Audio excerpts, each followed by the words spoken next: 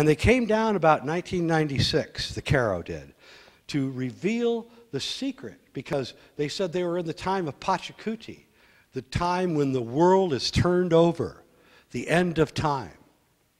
And that now it was time to reveal their secret. And they said that the secret was that you could turn your body into light. That you could actually almost glow with light. And of course we know when Jesus came back after being 3 days in the cave, supposedly had died, he was so bright that Thomas said he couldn't even look at him. In the Tibetans, they have the same exact thing. Pavasambhava stayed in a cave and turned into a being of light. The alchemists say that there's these beings of light that walk among us, and they help and direct human history without us knowing it. They make us think that we're doing it. Okay, they make us think that we are the ones who are changing the world for the better, when actually they're nudging us along. And they don't want to be known, because the bad guys are looking for them. There are bad people, and they're looking for them. But these guys are a lot smarter than the bad guys. The bad guys want the elixir very badly. The reason that we're releasing this secret right now is because Robert Cox, the guy who's releasing the secret, has been told by the masters that that this age is ending now. Right now. I don't mean like next year. Now. And he said that the summer of hell is beginning. And that we must release the secret by November, because even the internet will probably fall apart. And there will be nowhere else to release the secret. And if we don't release the secret, it may be forever forgotten, because we've forgotten it so bad. Now here's the key. Fulcanelli tells us that when the secret's released, the Iron Age ends. That the only thing that ends the Iron Age is releasing the secret of the elixir. That once we have it and we can live a long time and we're no longer... Can you imagine not having children until you're 80? And then they go to college until they're 45? How many people are going to serve in the military if they're going to live to be 300? Oh yeah, I'll sign right up. Sign me up. Ready to die. I only got 380 years left in this life. That this simple thing of an elongated lifespan can actually change our dynamic. We're not in the hurry that we're in before. We're not in that desperate scene that we were in before. We're now, every second is longer than the second before. I'm going to tell you what's going to happen. We're going to pop through that hole at the end of time, and we're going to look at each other and go, well, I don't know about you, but I'm really embarrassed about what was going on back there. That was really stupid. Were we really that stupid? Huh? What caused him? Pardon me? No, $5 a month. That's how it costs to join his little site and hear it. No. He doesn't want any money. He just wants money to put. No. You can't sell this. Selling is part of the Iron Age. That's what people do in the Iron Age. We're not interested in that. All that old stuff's going away. That's why people say, oh, fascism's coming, and oh, this. I'm going, no, it's not. Believe me, you got nothing to worry about there.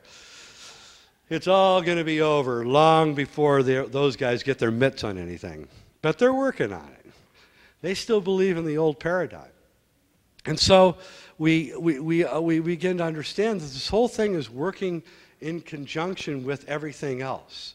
And that the stars and the planets dictate the quality of time. And the quality of time dictates when you can do your experiment. And sometimes the experiment is a worldwide experiment. And it happens spontaneously whether you want it to or not, because everything's clicking together. It's click, click, click, and there's nothing you can do about it. And the golden age starts, and it's almost over instantly. You know everything in an instant. And then the whole rest of it's just remembering it. So it's going to be like, we're going to go, whoa, you know, this is what's going on, and it's already happening to a lot of us already. And then we're going to quickly start building monuments and writing and books and trying everything we can to remember what these incredible things that we got at this moment in this change of the quality of time. And then it begins to deteriorate, just like everything else. It's winding down again. But right now, we're in this great, glorious moment where anything can happen. Any possibility can happen. What I like to say is, what's going on here, you guys have all seen that movie, The Secret? You know The Secret? Okay. This movie, it's not a great movie, but it is a movie. And I don't think I do recommend it, actually. In fact, I recommend just let me tell you about it instead of wasting your money on it. Basically, it's the law of attraction. It says, you know, if you really want something really bad enough, you'll get it. Wow, whoa, big surprise, right? And they go through the whole movie, and of course, everybody wants, apparently, the only people they could find in this movie that had the secret were people who wanted unlimited sex and people who wanted 18-bedroom houses in Beverly Hills. And I was watching this going, that's all you want? You can have anything you want, and you want an 18-bedroom house in Beverly Hills? What is wrong with you? And even in the movie, they interview this guy. He goes, oh, yeah, I wanted to get all the sex I wanted, so I used the secret. Did you get sex? Yeah, got laid every day. Was it nice? Not really. I'm looking for someone to marry now, you know, because the Chinese say be careful what you wish for. Because if you wish for something and it isn't really what you want, you're going to get it, okay? You're going to get it, and you're not going to be very happy with it, and it's going to make you very disappointed. And the key to the secret, to the law of attraction, is to keep it simple. Don't wish for an 18-bedroom house. You ever see this movie Bedazzled with Brendan Fraser? You ever see this movie? I highly recommend it. Brendan Fraser gets 3 wishes from the devil, okay? And so he says, first wish, he goes, I want to be really rich and have a big, huge mansion, lots of servants. So she the devil clicks her fingers, and he's in this big, huge mansion. And he's got tons of servants, only everybody's speaking Spanish, including him. And he's like, I'm speaking Spanish. I don't know how to speak Spanish. You see all the subtitles. It's hilarious. And he's, hey, this is pretty cool. And he's walking around the house. Not bad. Not bad. I like this thing. And all of a sudden, he starts hearing these helicopters. And he runs out to the great thing overlooking his great estate. He sees these 15 helicopters coming, you know, at him. He goes to a servant, what's that? He goes, oh, it's probably the U.S. Marines. He says, well, what are they coming here for? He goes, I guess they're coming after you because you're the biggest Colombian drug dealer in the world. So he got his wish, but he wasn't right. He was a Colombian drug dealer, and they killed him. So the key to the secret, the key to the law of attraction is to keep it simple, not to make it complicated. And so, you know, I set out 25 years ago with my own law of attraction, and it wasn't to get rich. I just wanted to know the truth. I said, I'm not interested in anything else. I just want to know what the truth is. And, you know, I'm a truth atheist. In other words, I don't care where it leads me. I want to know what it is. I don't care. I'm not coming in with any preconceived beliefs. I have them. I'm fighting as best I can against it. But I just want to know the truth. And I think I've pretty much found the truth. But what 2012 is a collective law of attraction. It's the secret of the secret. We now know that anyone can get whatever they want if they really work on it, if they wish on it, they concentrate on it. You know, you can be a great athlete, you can be anything you want if you work at it. You have to have some skill. But as we approach 2012, we're going to begin asking ourselves, what is it that we want? Not I want. What do we want? And between now and 2012, via the internet, radio shows, conferences, and all the other things, we're going to be asking ourselves this question more and more. Because this world is going to get so bad, so corrupt, it already is, but it's going to get worse, that we're going to face this crossroads where it's either suicide or change it. And so what I'm saying is that we need to come to grips with the kind of world that we want, and we need to keep it simple. We don't want a world, well, we can't have a world where everybody has an 18-bedroom house in Beverly Hills. It won't work. So we need to say, keep it simple. What kind of world do we want? And I'm not here to tell you what kind of, I can come up with some suggestions. We want a world where we love each other, where the food is good, where our children can grow up in a place and not be harassed by gangs and violence. We want someone to love and someone to love us. I mean, just simple things that we can, and if we have that, then, which we don't have, by the way, the world we create will be a world that we want to live in. And we need to shed this idea that everything is just me and I and mine. Because it isn't that. We are all one inside the apple. We're all in here. We're all inside the center.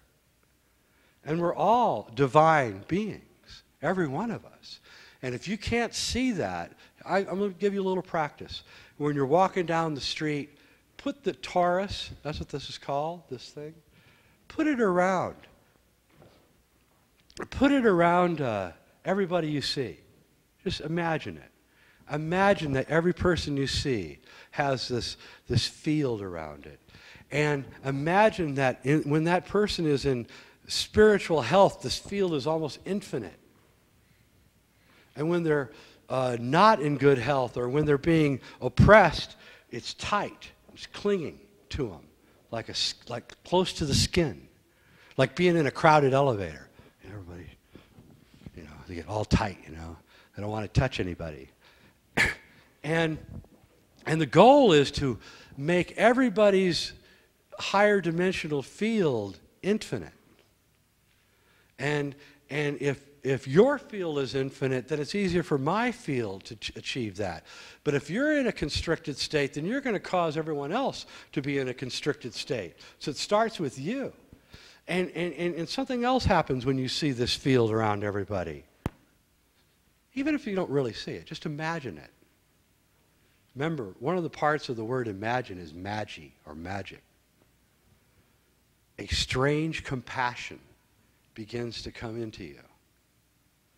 You no longer see anybody by race or creed or sex. All you see is this. And when you see that, you realize that we're like astronauts with our spacesuit on, and I have this suit, and this is my suit, but it's not me. It's not me. Just like your suits aren't you. This is your suit. This is who you really are. And when you get that, and by the way, this is what the chakras are, right?